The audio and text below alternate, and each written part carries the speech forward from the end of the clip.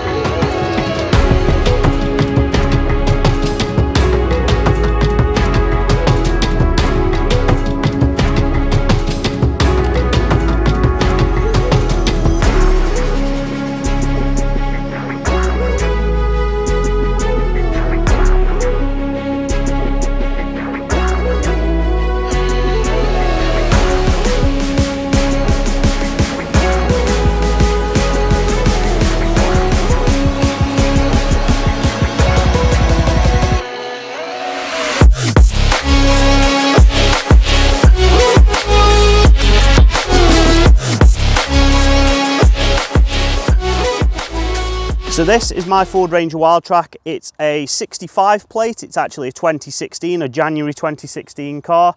It has done 26,000 miles, so it's still a puppy. It's in its infancy. It's not been running. It's pampered, to be honest, regardless of how it looks, and I'll show you around in a minute. It's really, really dirty, but it is really pampered and loved. I've done a hell of a lot of stuff on this car. I'm going to show you around, show you everything I've done. Mostly it's aesthetics. There's a few power enhancements under the bonnet, but we'll go through everything and I'll run down all the mods that I've had, and hopefully that will put an end to some of the questions on, you know, what have you done to this, how have you done that, you know, all of that sort of stuff. Let's get to it. We'll start on the outside and we'll start at the front. So we have USDM modules and fly eye on the headlights. I've got some additional amber marker lights on the front grille. We have the IPF. This is a 20-inch double row light bar, private Wildtrak number plate. We have the fog light units. These are the double units. These used to have DRL rings around the outside, but the original units that came with these mouldings failed, so I had to find additional lights. These are just fogs now. We've got the bonnet guard, that's an EGR. Bonnet work lights, these are with the amber covers.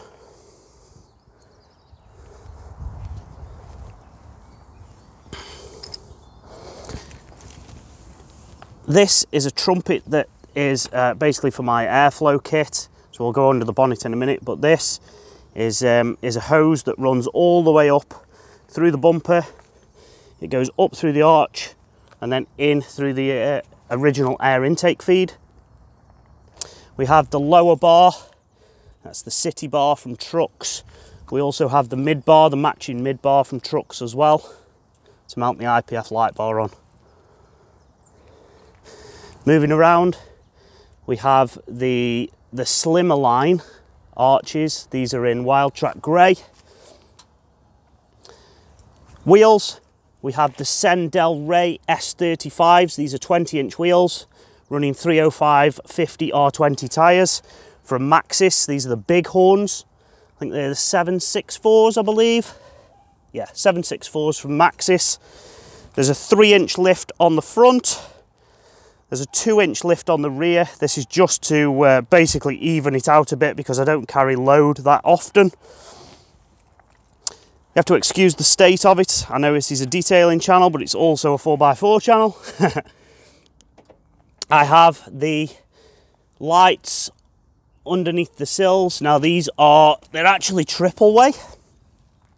So there's an amber light that goes on, you know, when you lock and unlock, and it's basically linked to the indicator, so it'll happen when the indicators are on, it'll happen when the hazards are on. There's then linked up to the courtesy light as well. So when the courtesy light on, there's a crisp white light there as well. There is another set of LEDs in that strip that can be linked up to your DRLs or your side lights even, but I've chosen not to connect them because I just think they look a bit weird when you're running them permanently. We have the smoked out indicator repeaters on the wing mirrors. I've done a video on them and how to fit them. Very, very easy job. Big impact as well, so I'd suggest, you know, if you haven't got any of them, go and get some. And we have also got the folding mirrors, the power mirrors module to make them go in on the button, lock and unlock. We have the Climb Air Sport wind deflectors, front and rear.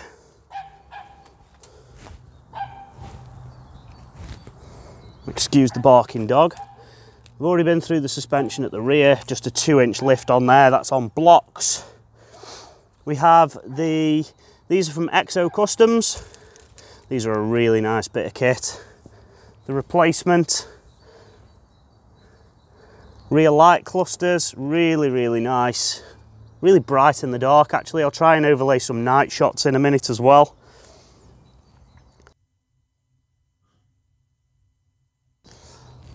Got the Aeroclass canopy, detailing in the Beast decals.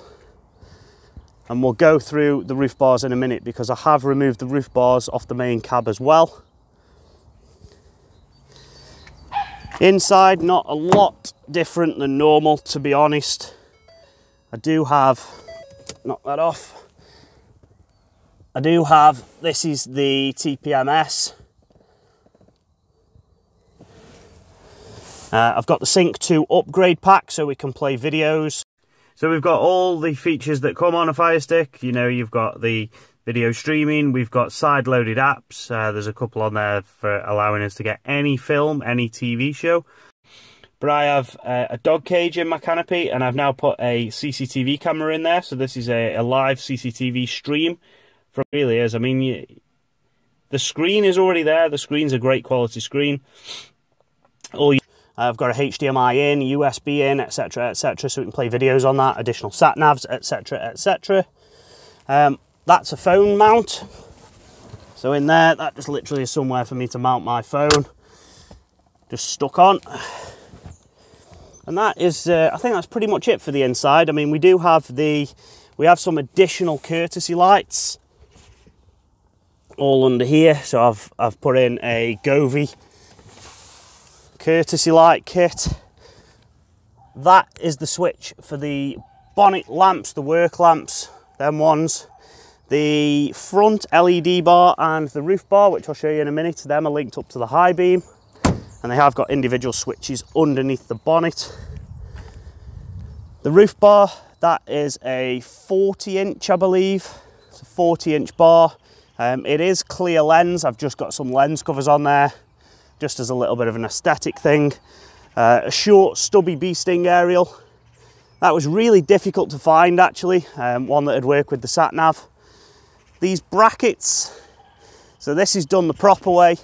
This has got gutter strips off of a Ranger Limited model. And then we have F-150 brackets for the light bar, all mounted up properly. I did want to remove my roof rails anyway, because I can show you this on a picture and overlay now. I've got a roof box, a huge roof box that spans the whole width of this truck, whole length of this truck. So what I needed to do was to get some universal Thule or Tula foot packs with a Aeroblade, black Aeroblade roof bar. One on the front, one on the rear. The bar isn't on at the minute, but the foot pack is there. But there's a problem with the Aeroclass canopy. The Aeroclass canopy doesn't bear weight. Excuse that dog. So what I had to do was get the Load Max kit. Now this is a Load Max kit from Australia, and basically it's a kit that allows you to transfer weight through the plastic roof. There's no load bearing in this, by the way, and then all the way down, and it mounts on the tub, the side of the tub. And that basically transfers the weight away from your canopy, down this pole, and into the tub itself. Whilst we're in the rear, I'll show you what we've got. So we have Additional lighting all the way around the outside. That is linked up to the switch here. So when you close the lid and close the back, it all goes off. We've got a leisure battery with a Numax battery box, C-Tech dual charging kit, predominantly just running a fridge at the minute in here. So I've got my fridge for when we go out, days out, camping, etc, etc. Dog cage in the back, and then obviously my Karma Cloud. If you haven't seen one of them, go and look them up. Absolutely fantastic for days at the beach, brilliant. All of that sitting on top of a bed rug, so that makes it a lot more like a boot, a lot more usable. One thing I'd like to do, and I don't like about this canopy, is the colour on the inside. I would like to make it black at some point. Not sure how I'm going to do that without creating such a mess, but yeah, if anybody's got any suggestions, let me know. Don't mind something like roller paint or something like that, something easy, something that I can not let get unwieldy in here, not get paint everywhere, you know, something I can keep nice and neat but make it all black. That does have a sliding window at the back as well, but there isn't the corresponding one on the cab.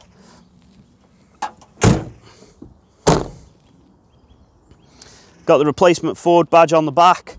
I do want to get this blacked out. That's been on the cards for a long while. There's a 12-volt point there which links up to the leisure battery in the back. One thing I didn't point out earlier, everything on this truck has been tinted.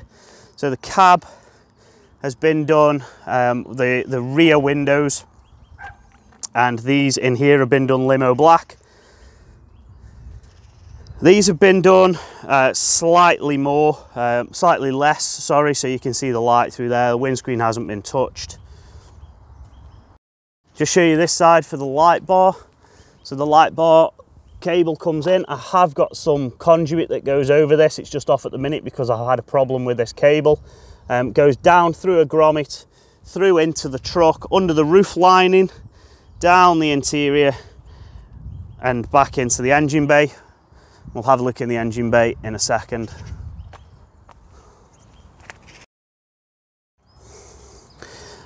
Under the bay then, so what we've got, I've recently done a battery replacement. I've got a lot of stuff coming off here. This is the main cable for the leisure battery. I then have multiple cables in here. We've got the C-Tech quick charge system there as well. Battery's needing a charge by the looks of it. We do have a TDI tuning box. As soon as lockdown's over, I was meant to get that swapped out last year for a proper remap and just haven't had time. All the lights, so everything, the roof lights, the bonnet lights, the front LED bars, all of these are on individual switches, so you can switch the whole lot off come MOT time. We have the HDI intercooler, so we've got the upgraded silicone hoses for the HDI cooler.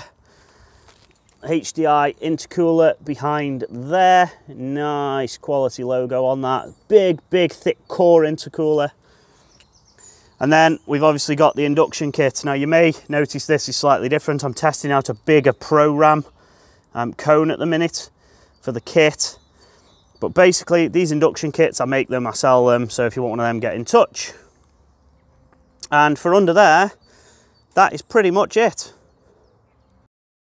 Just a quick addition in here, we've got LEDs in every single one of these bulbs now. So, sorry, these are originals because they're using the USDM modules, but these are LED side lights. We've got LED full beam headlights, and we've got the LED daytime running lights and full beams. So everything is crisp white on the front of this. Just to carry on showing you where that trumpet comes out, if we can see it. Down there is a hose duct, so that is feeding direct cold air from the front of the truck. You don't need this to run this kit, by the way. Nobody else who's bought one has fitted one of these forced air kits. It's just something that I have done. Plenty of cold air goes into that. Nobody's had a problem.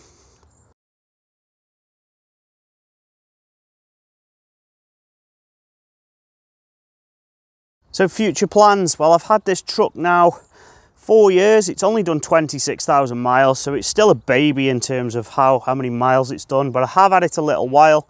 I want to carry on with the dechroming, So over here, I've blacked out the side steps and I've done some other bits and pieces. I want to do something around that badge there. I don't know what to do with that. That needs dechroming.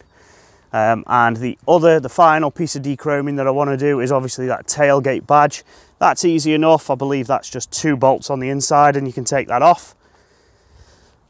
Yeah, I'd like to go larger on the wheels, the tyres and the lift, to be honest. But the problem is, once I back this into my garage, the garage door actually comes to like here, or the brickwork on the garage, hence why I can't have the rear bar on and the roof box all the time.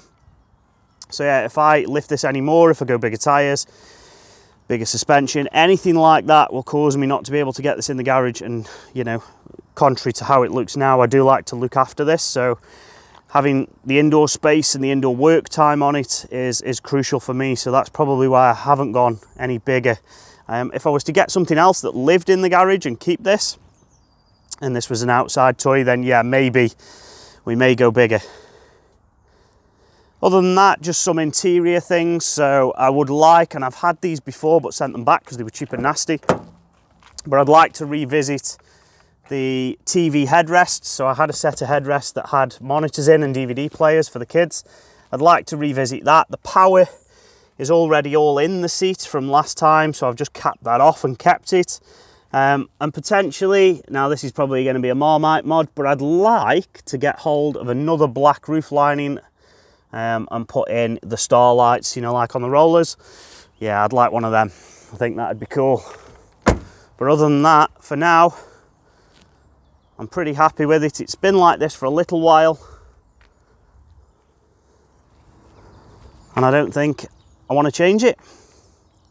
So there you go. That's my Ford Ranger Wildtrak, the beast that is the Detailing and the Beast channel.